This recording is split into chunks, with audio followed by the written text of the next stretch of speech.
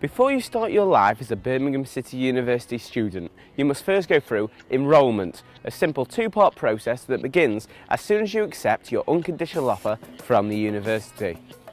Before joining the university, you first have to fill in some details online.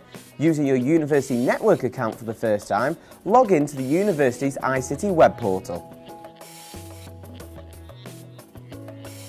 You will become very familiar with this web portal during your time at the university.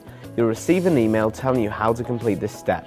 This will be sent to the email address you provided during your application to the university, so please remember to check your email regularly.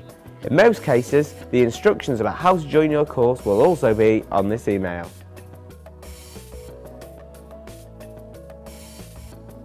Once you arrive at university, you will then need to attend a registration session, which we call on-campus enrolment. For those of you starting in September, this will take place during Freshers Week, which is the week before your courses are due to start. You'll need to bring with you your passport and birth certificate, as well as any exam certificates and anything stated as a condition of entry.